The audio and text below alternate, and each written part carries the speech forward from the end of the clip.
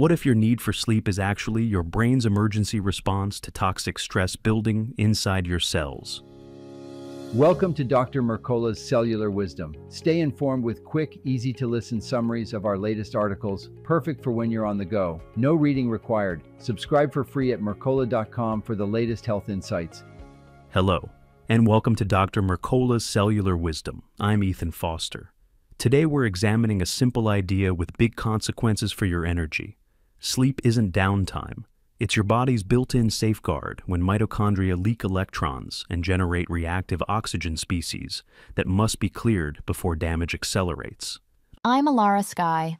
We'll walk through new findings that connect electron overflow in mitochondria with rising sleep pressure, why heavy fat oxidation under stress can push you toward drowsiness, and what practical steps help you reduce leaks, need less sleep, and feel steadier energy during the day.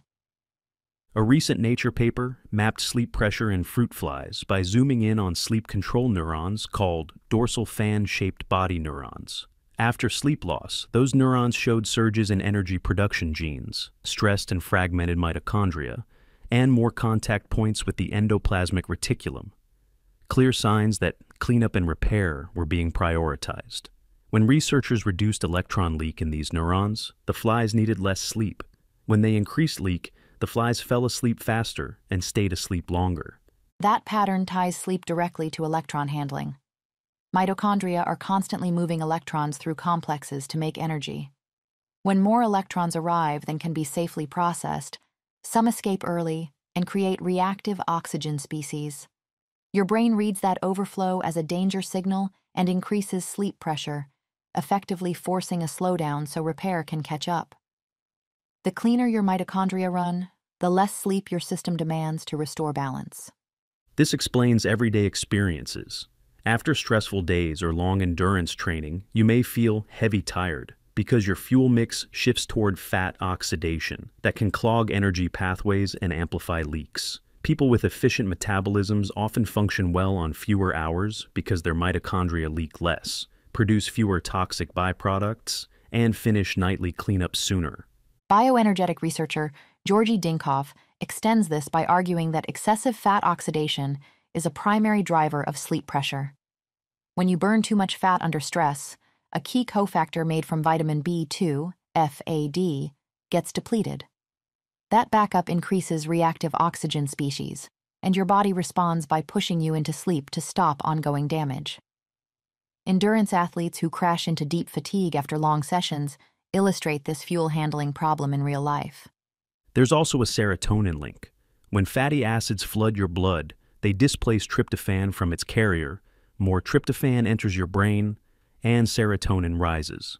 Elevated serotonin is associated with fatigue and drowsiness, adding another pathway by which stressed fat metabolism can raise sleep pressure and make you feel heavy-eyed. The scientist highlighted these findings as a smoking gun for sleep's purpose, summarizing how manipulating electron leak altered sleep time in predictable ways. The proposed trade-off is straightforward. Aerobic metabolism yields large energy gains, but it leaks electrons. Sleep is the mandatory interval your system uses to repair the consequences of those leaks, so you can safely use high-yield respiration again the next day. If you view sleep as an electron leak management system, daily choices that reduce leak will lower sleep pressure, supporting mitochondria with healthy carbohydrates, avoiding extreme cardio that drives prolonged fat burning, and limiting harmful fats found in seed oils all reduce overflow and the resulting drowsiness signal. This is about matching fuel and workload, so electrons are used rather than spilled. Let's bring this into practical steps drawn from the guidance in the article. First, prioritize carbohydrates over excessive fat burning. If you eat very low carb or keto, you rely heavily on fat for fuel, increasing the chance of electron backup. Eating about 250 grams of healthy carbohydrates per day, or more if you're highly active, provides steadier fuel that helps your mitochondria run cleaner and reduces the buildup that drives sleep pressure. Second, stop using extreme cardio to earn rest. Long runs and hours of high-intensity cardio often flood your system with energy that isn't fully used, which contributes to electron overflow. Dinkov notes that endurance work leans hard on fat oxidation, compounding the problem. Favor moderate training and regular movement, strength work, walking, or zone 2 cardio, so you finish sessions feeling energized, not wiped out. Third, try aspirin to calm sleep pressure. Small doses can lower free fatty acids in your blood and reduce serotonin, two factors linked to electron leaks and daytime sleepiness in chronic conditions. The effect is to keep energy flowing more smoothly instead of backing up, which translates to steadier daytime alertness. Fourth, time your carbohydrates to support recovery. Running low on glucose nudges your body toward more fat burning and potential electron backup. Eating fruit after workouts or stressful days supplies quick, clean fuel when your cells need it most, and helps you avoid the post-exercise crash into deep exhaustion. Fifth, focus on efficiency, not just hours. The goal isn't to chase the longest sleep. It's to help your cells make energy cleanly. Avoid seed oils and alcohol, eat enough healthy carbs, and choose moderate exercise that leaves you clear-headed. When electron supply and demand stay balanced, leaks drop, and your required sleep duration often falls with it. Diet details matter when your aim is lowering leak. Harmful fats in industrial seed oils are called out explicitly. Vegetable oil blends, soybean, corn, sunflower, safflower, canola, cottonseed, grapeseed, rice bran, and peanut oils belong on the avoid list.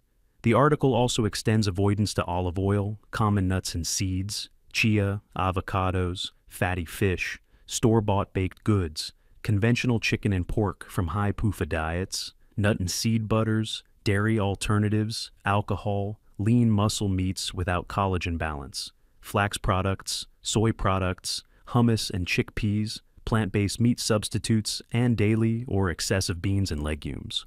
For metabolic health support, the foods to include are specific: butter and ghee, eggs, tallow, dairy fat such as raw cheese or raw milk, coconut oil, dark chocolate, bone broth, collagen or gelatin, ground beef or bison, gelatinous meat cuts like beef shank, cheek, oxtail, pork hock or shank, leg of lamb, and chicken gizzards, well-cooked vegetables, in-season ripe fruit, white rice, masa harina, sourdough bread, occasional well-cooked beans, maple syrup, honey, organic sweet orange juice, homemade or quality lemonade, organic grape juice, well-cooked peeled potatoes and sweet potatoes, beets, turnips, and quality cassava flour. Seen through this lens, sleep is non-negotiable because it's how you neutralize the consequences of aerobic life. But when you reduce electron leaks through better fuel choices and training structure, you reduce the pressure to sleep long hours, and the time you do sleep feels more restorative. Here's your challenge.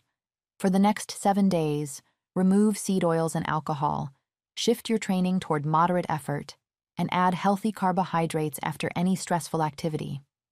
Pay attention to how quickly your daytime sleepiness eases and whether you wake feeling more restored even if you sleep the same number of hours. Thank you for watching Dr. Mercola's Cellular Wisdom. We'll see you on the next episode. Thanks for watching. Subscribe now and click the notification bell so you never miss an update. See you in the next video.